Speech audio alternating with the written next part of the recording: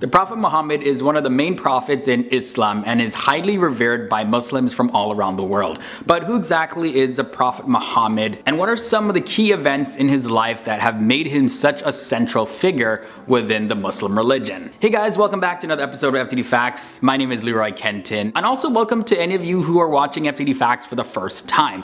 In this episode, I'll be exploring 10 surprising and interesting facts about the Prophet Muhammad, so make sure you watch all the way until the end because I don't want you to miss any of these details. Muhammad is the central prophet and final prophet of Islam. He was born in Mecca in 570, and most of his early life was spent as a merchant.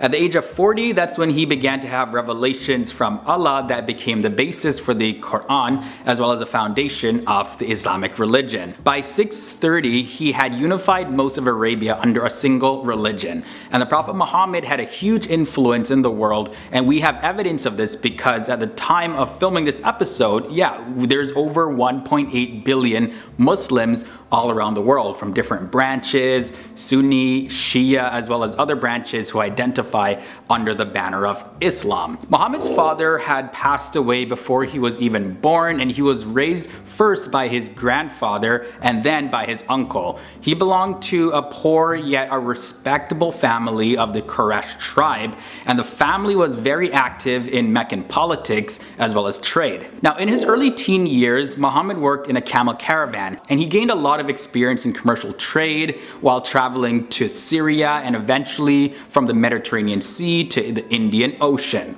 Muhammad earned the nickname Al-Amin, and that means faithful or trustworthy, because he was such a hard worker. People could trust him, they could depend on him. Also in his early 20s, Muhammad began working for a wealthy merchant woman named Khadija, who was 15 years older than he was, and she soon became very attracted to Muhammad, and she eventually proposed to him. And here's the thing, he accepted, and they had several children together. He had 2 boys with Khadija, but sadly they had passed away. And the passing away of the Prophet Muhammad's sons has been viewed as being a sign from God to the Muslim community in regard to it not causing any sort of confusion about the succession of the prophethood as a family inheritance from the Prophet Muhammad. There's a whole lot more I could say about that, but let's move on to some more facts. Muhammad was monogamous for 25 years when he was married to his first wife Khadija, and then after she passed away in 619 CE, he over time married a number of women, 9+ wives in total, and most of them were widows. Now the reason for these marriages was to provide for them and create strong family bonds. Also, one thing to note is that many of the tribes at the time living in the Arabian Peninsula were nomadic tribes, and most of these tribes were polytheistic, worshipping their own set of gods.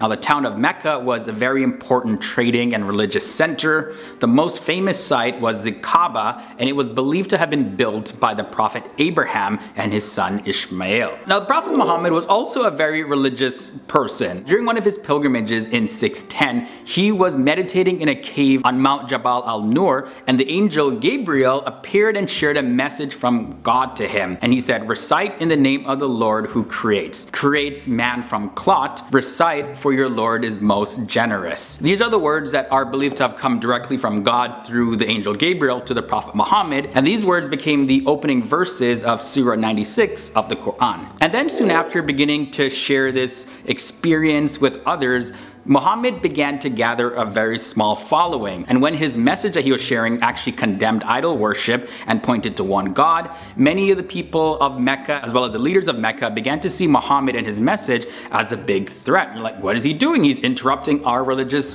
practice, our culture. This can't happen anymore. And increasingly the resistance to the Prophet Muhammad and his followers grew, and they were eventually forced to emigrate from Mecca to Medina in 622.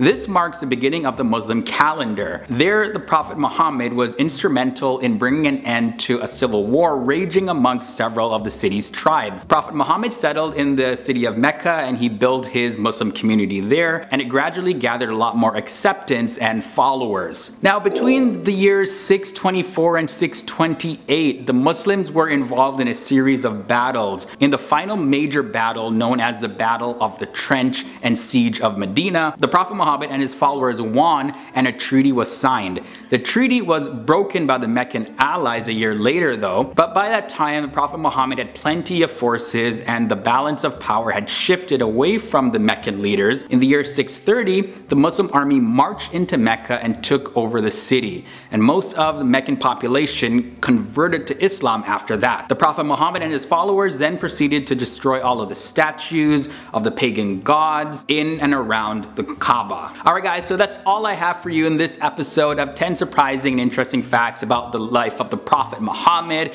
Now it was very interesting exploring this topic with you. Thanks for joining me here, and now it's time to hear from you guys. Sound off down below in the comment section all your thoughts, all your opinions, all your questions. I look forward to continuing the conversation down there. Now if you enjoyed this episode, check out this annotation right here. It should be another video that's similar to this one. You'll love it, trust me. My social media links are also below in the video description section, so you can follow me, see what I'm up to over there. And if you haven't done so already, hit that subscribe button and ring that bell so you don't miss any of our daily episodes. Thank you guys so much for watching another episode, and I can't wait to see you next time.